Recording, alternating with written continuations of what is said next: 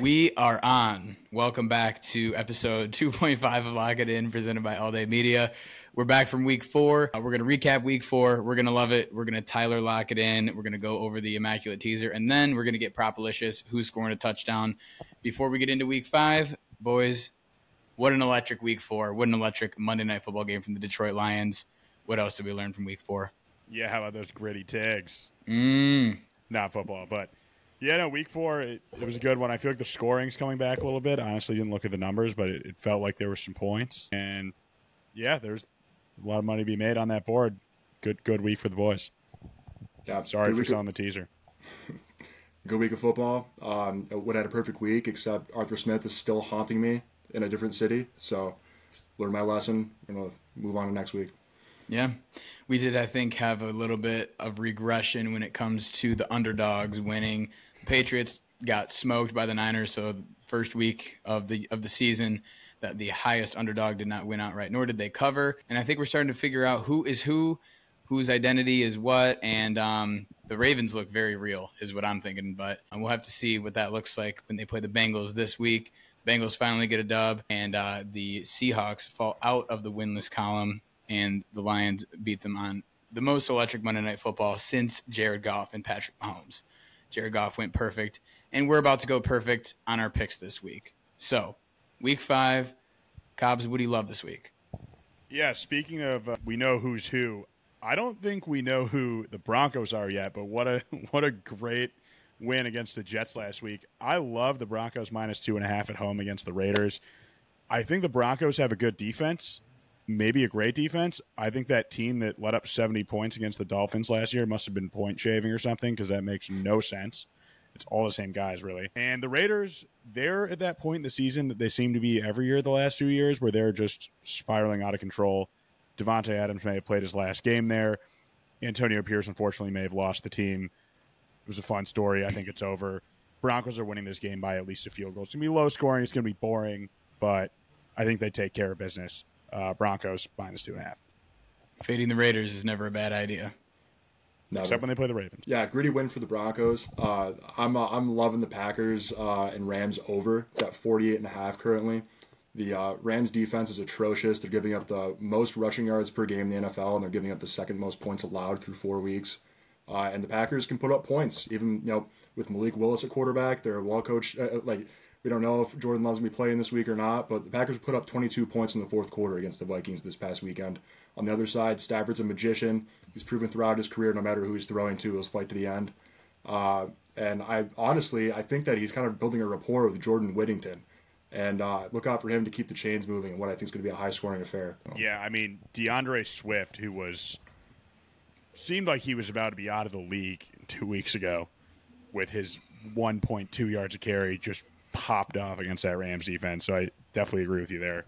Malik Willis we have to have the conversation. Is Malik Willis better than Jordan Love? Jordan Love threw for 4 touchdowns last week. He's 0-2, and Malik Willis is 2-0. Sure. Yeah, there's no context. You're right. No context. Doesn't matter. No, the Packers actually is Tom Brady.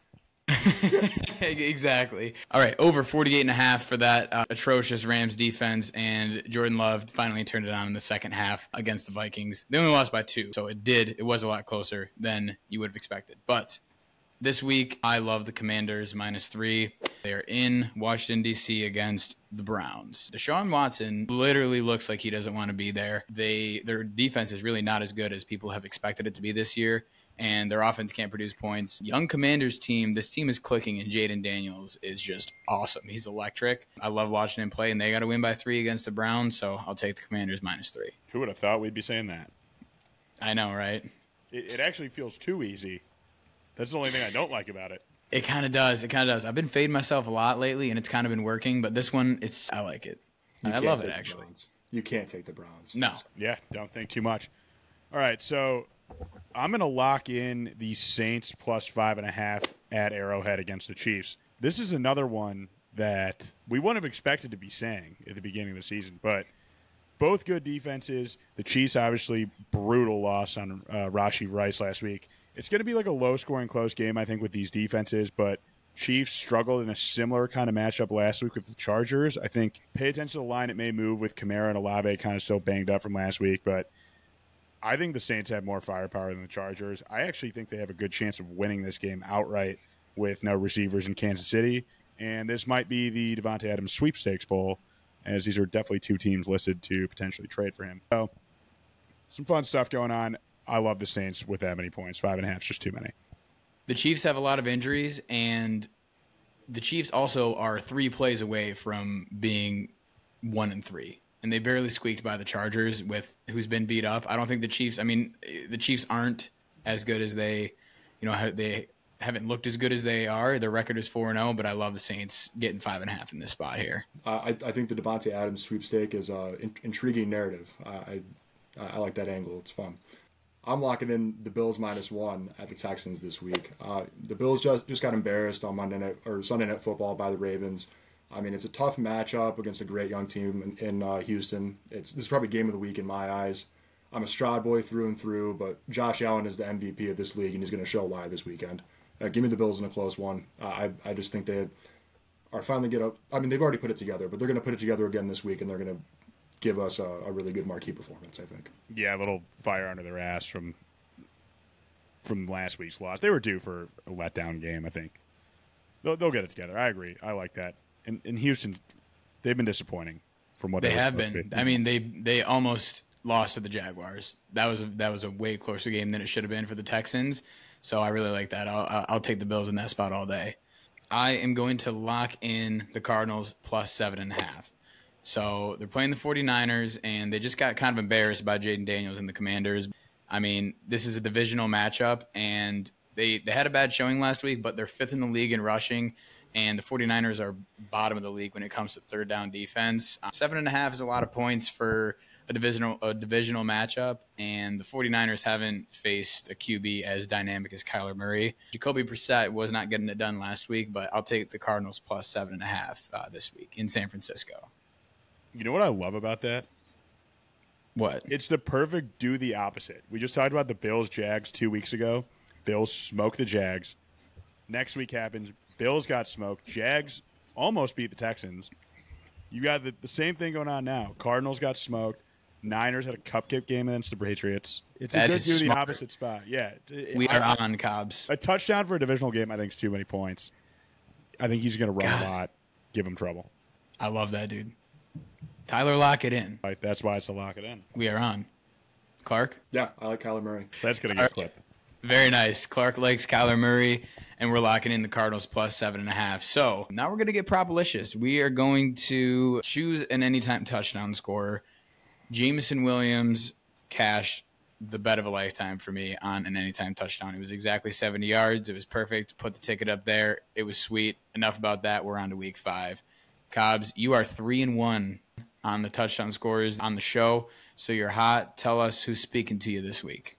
Yeah, so I'm really going to test fate here. I don't know what the line's going to be on this, but we're going to go with Antonio Gibson, anytime touchdown scorer. This is where I heard some things. I saw some tweets. Ramondre Stevenson has fumbled in each of the first 4 games this season. Mayo is kind of pissed off. He said he wants to get Gibson more involved. This is the kicker, though. They're playing the Dolphins. The Dolphins have allowed 7 rushing touchdowns in 4 games. They're down a lot of guys on defense. Everyone's talking about Tua. They're down a lot of guys on defense. They just got torched by Mason Rudolph and the Titans. Gibson's going to get more reps. This rushing defense has been terrible. The value is going to be great. Antonio Gibson, anytime touchdown. It's crazy. It's gross. I can't argue with it's crazy, it's gross, and the value will be great. That is all I have to say. It's going to be a heat check. It's going to be a heat check. Yeah, it's a heat check. Pulling up from the logo. I love it. I love it, though. I mean, if you're hot, you ride it, see what happens. Get the value out there. Yeah, Cobbs, I don't know about that. You know what I do know is that Josh Jacobs is due. Now, the Packers are averaging the second most rushing yards in the league per game this year. And like I said earlier, the Rams are giving up the most rush yards per game.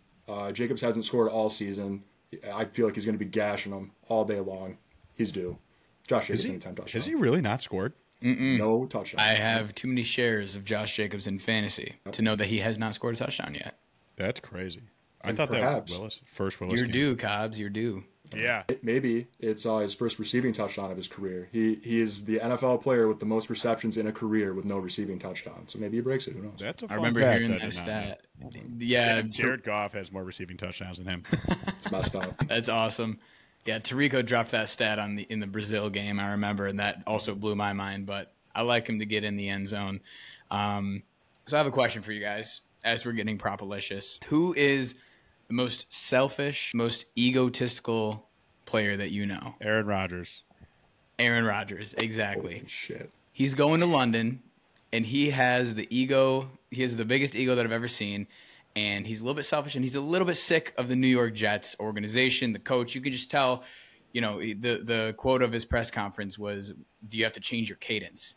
He's like, well, that's one way to do it, or you could hold everybody accountable. And I think he's going to take matters into his own hands in London in front of an international crowd, all eyes on him. It could be his last international game of his career, and he's going to say, fuck it, I'm scoring a touchdown. I'm Aaron Rodgers.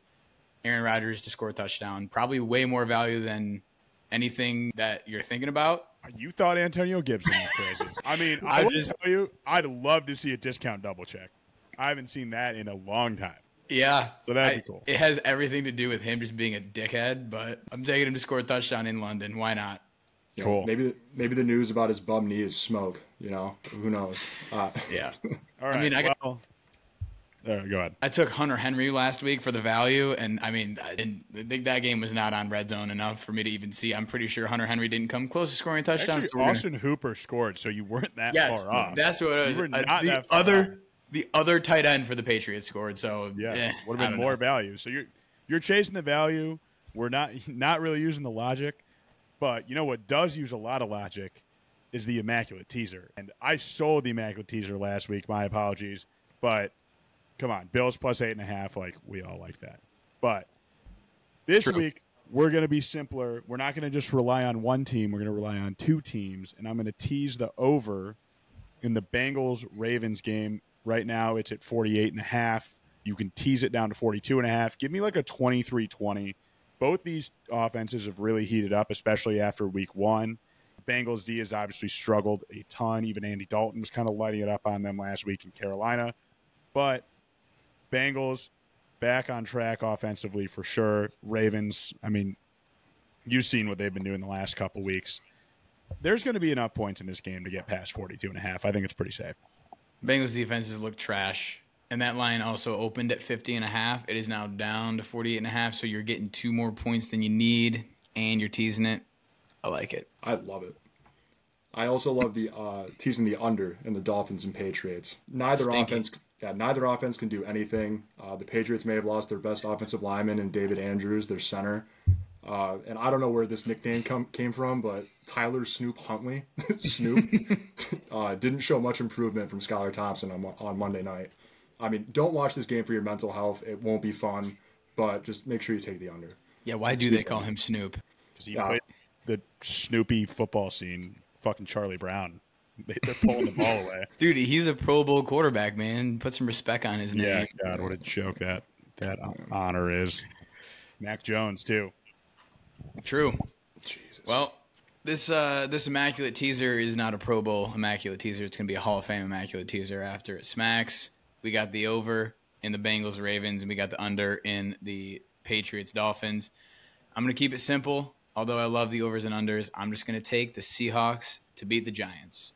The Seahawks, there was questions about their legitimacy of a football team. I said earlier that they got out of the winless column. They actually got out of the lossless column with their first loss on Monday night. But they looked really good. They hung in there with the Lions offense. Couple penalties on fourth down here and there that prevented them from winning the game. But I think they're very legit. And, the Giants, they have, shown a little bit more than what we thought they were. They beat the Browns. But with that being said, Malik Neighbors might not play. Listen, they might cover 6.5, but that's why the Immaculate Teaser, you just buy down 6 points. Seahawks to win. I don't see how that loses any of them. Yeah, I mean, the Seahawks have got to get a few guys back on defense, too. I think they were down 6 starters by the end of that game because one of their safeties got hurt, too, against the Lions. So they did hang in well. The offense was cooking. Geno, he's always a superhero in Detroit for whatever reason. So good confidence booster going into a Giants game they should win. In Seattle, too, right? Yes, in Seattle. I like that. It's a long trip from New York to Washington State. So, well, that does wrap up a great episode 2.5. Boys, we are hot in Michigan. The Tigers are in the playoffs. Lions coming off a bye. Michigan State has a big game against Oregon this week, so they might even win at the rate this is going. But we are on. We're back, and we'll see you next week for episode 2.6. Lock it in.